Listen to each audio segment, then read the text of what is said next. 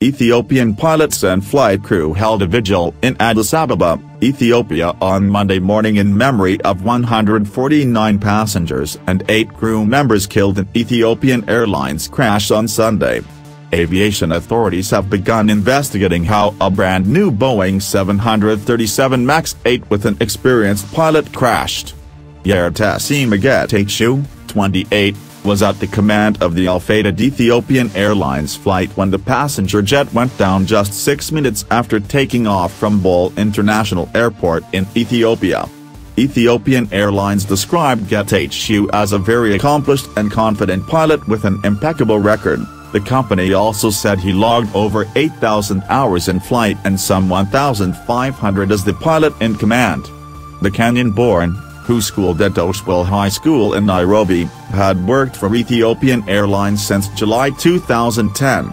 He became a captain in November 2017, on the Boeing 737-800.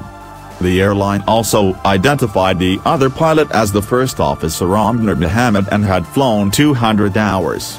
The other 6 crew members are yet to be identified by names.